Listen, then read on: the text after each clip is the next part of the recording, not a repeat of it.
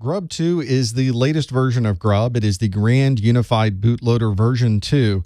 We now tend to call GRUB 2 GRUB, and we tend to call the earlier version of GRUB GRUB Legacy. So if you look at our previous video on using GRUB Legacy, you'll see the old way of using GRUB.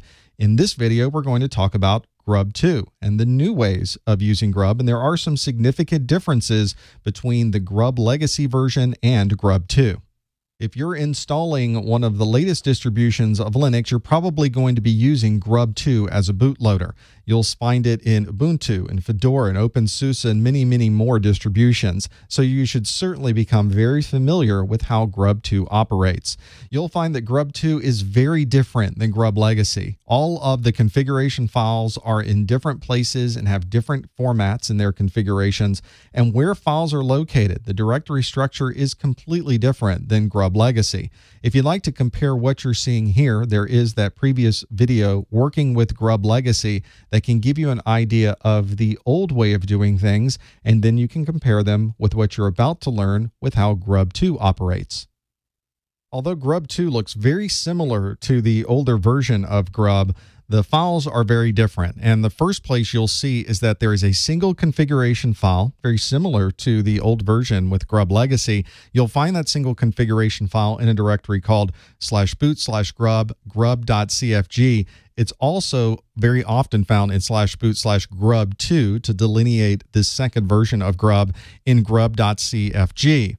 Now, what's important about this particular configuration file is you don't edit this file directly. Instead, you're going to make changes somewhere else and then recompile them into this new version of the configuration file. You'll generally be touching files that are in etc/grub.d, or you'll be changing the default configurations in etc/default/grub. Once you've now made your configuration changes into those files, you then will run a script to recreate those configuration files at grub.cfg. And on my system, for instance, I run grub2-makeconfig-o/boot/grub/grubcfg. So it's an extra step that I have to go through to have it recreate the grub.cfg file. And you have to remember to do this, because if you make a change into one of these configuration files and then reboot, you'll notice that your configuration files don't show up with the changes when GRUB starts up. You have to remember to recreate the grub.cfg, and then those changes will appear when you start the bootloader. Let's look at these configuration file changes. First, I'm in my /boot/grub2 directory. There's a number of files in here, and I'm going to look specifically at grub.cfg. And you can see at the very top of the file, it even tells you, don't edit this file. It's automatically generated by the grub2-makeconfig script, and it's going to pull those from etc/grubd and etc/default/grub. So it's giving you some prompting to let you know that if you make changes here, they're going to be overwritten the next time you run that script change.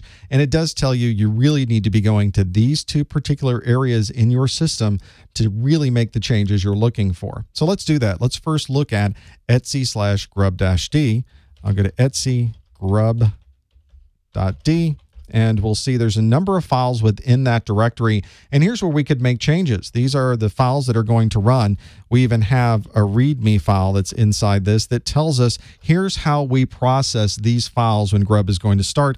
We've got header information, the native boot entries, third-party applications, etc., etc. And it tells you could make changes to these particular scripts so that they run in the order that you would like. There's also a section for GRUB 2 where you can make changes to the default settings for GRUB 2, and you'll find those in etc/default, and you'll find inside of there is a file called GRUB. This is where you will generally be setting those default configurations. You can see there are a lot of things to change inside of this. A lot of the names that are in here make perfect sense. For instance, the GRUB distributor is OpenSUSE 12.3. I can make changes to timeout values in here. Here's the command line Linux default. Here's one for Linux recovery. I have information that I can put in here about the terminal information and what's there. But this looks very similar, those kernel settings that we had earlier and how we would like to view those. Now, if we make changes to this, for instance, I change my GRUB timeout to be 30 seconds instead of 10 seconds, and then save this file, I then have to go through and run that particular change. It even tells you at the top of the file, run grub2 makeconfig-o. So let's run that grub2 mk-config-o/boot/grub2/grub.cfg.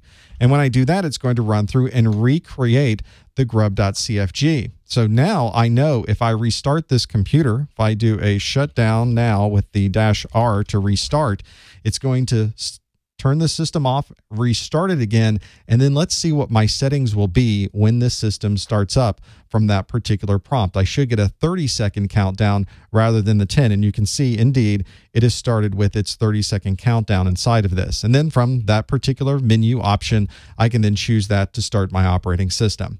So just make sure you understand the differences between that older GRUB Legacy and GRUB 2, and you shouldn't have any problem getting your system started with the bootloader that you'd like to use on your system.